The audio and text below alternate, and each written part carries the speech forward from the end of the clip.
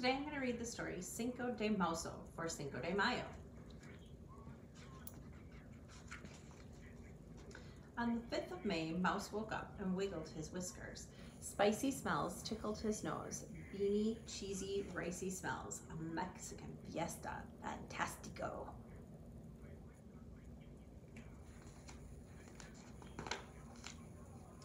Mouse crawled out of his hidey hole.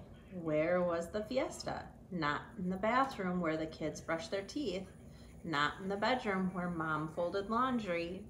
Not in the kitchen where Dad washed dishes. Mouse slipped out the front door and set off to explore.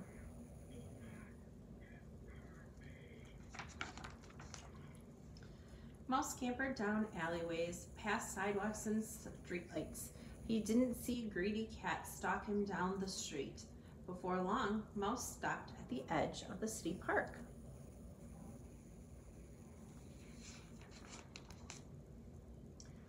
What sight met his eyes? All around were people eating, singing, dancing, strolling, playing. All around were food and drink, sombreros, sorapes, and bright paper flowers.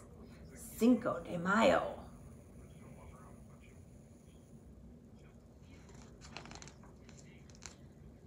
His eyes grew round as he beheld a confetti-covered piñata, stuffed with candy and shaped like a burro, hanging in a tree above the plaza.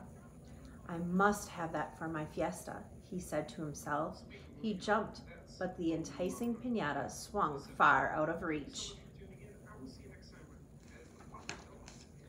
But all around were people eating, dropping snacks for mouse-sized meals, yummy foods he'd never tasted before, tacos, tamales, churrosos, and flan. When Mouse was full, he dozed under the shade of a canopy. Cat crouched in the flower bed, tail up and head down, waiting for his chance. But all around came dancers, stamping, heels stomping, toes tapping. Mouse woke up and dashed away from Cat, ducking between dancers, pounding feet, zigging and zagging, jigging and jagging. Cat pounced.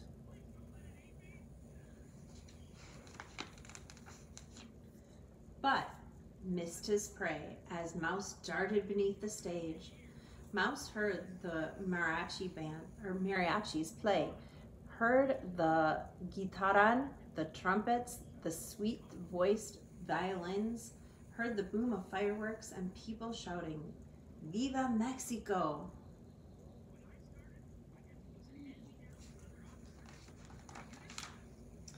When at last Mouse's heart beat steadily, his whiskers quivered. Once again he smelled the candy hidden deep in the piñata, but how to reach the sweets buried in the burro, swaying high above the plaza.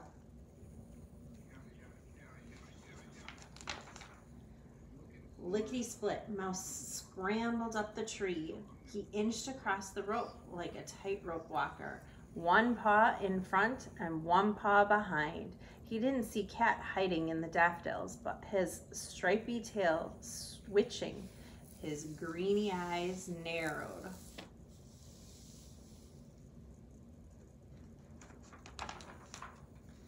The piñata swayed as Mouse climbed up. He smelled the treats, fruity, sugary, and honey sweet. He nibbled, he gnawed, but he could not reach the treasure inside.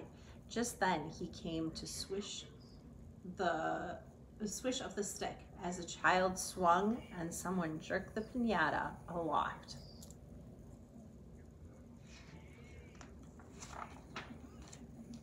Mouse held on tight as the piñata swayed and sailed, dipped and spun. A carnival ride for Mouse. In the plaza down below, Cat waited for Mouse to fall into his paws like a ripe plum.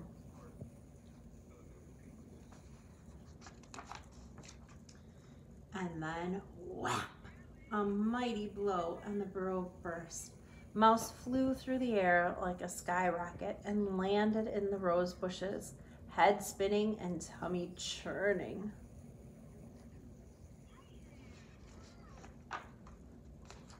Candy spilled across the plaza, showering like hailstorms or stones.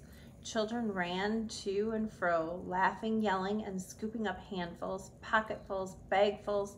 Someone stepped on Cat's tail, and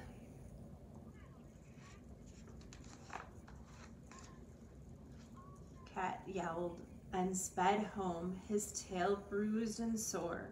When Mouse caught his breath, he sat up. The candy was gone. The people were leaving. The cleaners were sweeping and picking up trash. No dessert for me, Mouse thought, his whiskers drooping.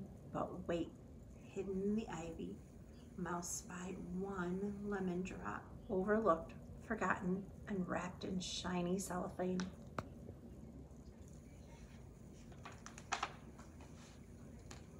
He picked it up and ran home to his hidey hole for one last treat. Cinco de Mouse'O, que felicidad!